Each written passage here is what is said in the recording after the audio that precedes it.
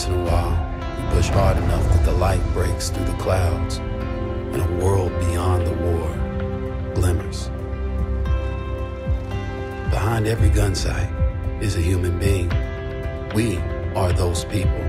Promise me that you'll get me back in one piece. Okay, I promise.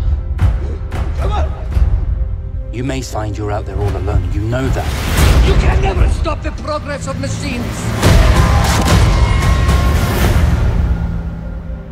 If history only remembers 1 in 1,000 of us, then that future will be filled with stories of who we were and what we did.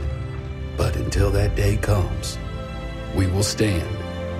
We will look death in the eye, and we will fight.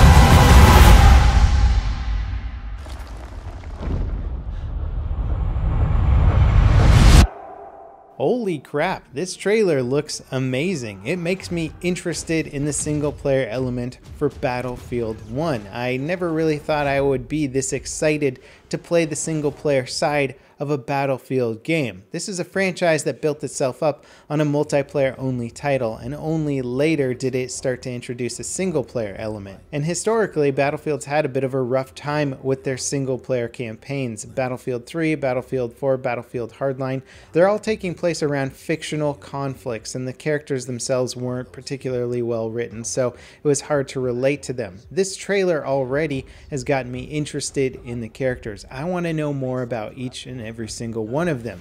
Not to mention, this is actually the first single player campaign that Battlefield has ever done that's going to be about a historical battle that actually happened, or a historical war that actually happened. Battlefield 1942 didn't have a single player campaign, so as much fun as it would have been to have a World War II single player, they weren't doing it at that time. And really, back in the early days of DICE, it didn't make a whole lot of sense to invest a huge amount of time and resources into a single player when you're not sure if your title's going to take off. And then when it did take off and Battlefield 1942 was a huge hit, it developed a big audience for the multiplayer aspect of the game, so then trying to integrate single player after the fact has always been kind of a tricky situation. But it really does look like Battlefield 1 is taking a step in the right direction. Now, in addition to this beautiful trailer, DICE has also launched more information about the single player campaigns on the website. We're actually going to have a bunch of different campaigns focusing on different characters throughout the war, rather than trying to make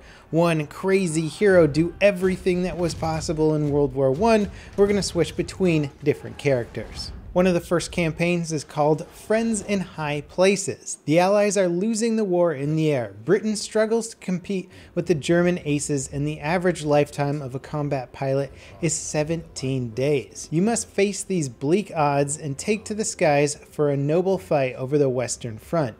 Intense dogfights, unexpected encounters, and a story of friendship await you. And of course, we get a few glimpses of this throughout the trailer. It really excites me that there's an entire aerial campaign for Battlefield 1. Air combat has never really been mixed into the single player in a fun or enjoyable way, and it looks like it's going to be much more intense and much more fleshed out in Battlefield 1. The next leg of the campaign is called Nothing is Written. In the Middle East deserts, Arab tribes rebel against the oppression of the Ottoman Empire. The Empire's devastating artillery engage rebel forces wielding rifle from horseback. As a Bedouin warrior working alongside the legendary Lawrence of Arabia, you must find a way to take on the technologically superior enemy and destroy a deadly railgun. Personally, I think I'm most excited for this leg of the campaign because it sounds like there's going to be a lot of horseback combat, but I'm also fascinated by the story of T.E. Lawrence. And if you haven't seen the film Lawrence of Arabia, it's amazing, and you'll also get the quote, "Nothing is written," as it's such a great line from the film.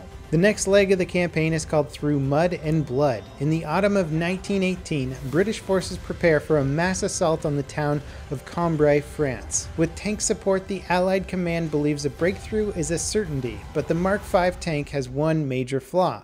it's not reliable. Join a dysfunctional tank crew who battle their way behind enemy lines as they learn to work together. Now, we've already seen quite a few clips of this campaign throughout different Battlefield 1 trailers, and it looks incredible. The Mark V tank is probably one of the coolest looking tanks of the whole war, and I cannot wait to play an entire campaign designed around this vehicle. The next leg is called Avanti Savoia. Italy and the Austro-Hungarian Empire are deadlocked among the Alps. Braced by snow-capped mountains, neither side can find a way to dislodge their enemy. Meanwhile, the Italian Mountaineer Regiment, or DT, prepares an unorthodox assault. Don your DT armor and head up a mountainside as Italian and Austrian forces clash over a strategic fort. Now, if you played the beta and you are fortunate enough to pick up the Armored Soldier, you'll have an idea of what it's like to play with him. A single-player campaign revolving around these kind of tactics sounds amazing, and if you Google image search the RDT soldiers from the war, their armor looks crazy, and I just can't imagine trying to climb up a hillside wearing this kind of armor. It's got to be hard enough as is, but with, 100 pounds of steel plating, it can't be any easier. And finally, the last leg of the campaign, or at least the last leg that's been announced, is called The Runner.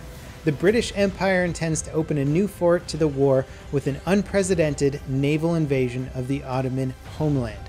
The ships gathered for the Gallipoli landings, the D-Day of World War I, carry over 500,000 men. As an Anzac runner, you'll witness the heat of epic bombardments and beach landings, as well as covert deliveries of urgent life-or-death messages from across the front line. Now, based on the concept art, we had already kind of figured out that Gallipoli was going to be part of Battlefield 1. However, it seems like the plot of this campaign is largely inspired by the film Gallipoli, which was one of Mel Gibson's early movies, in which he actually plays a runner, somebody who has to deliver messages between commanding officers, and it deals with the consequences of what happens when those messages do not get delivered in time.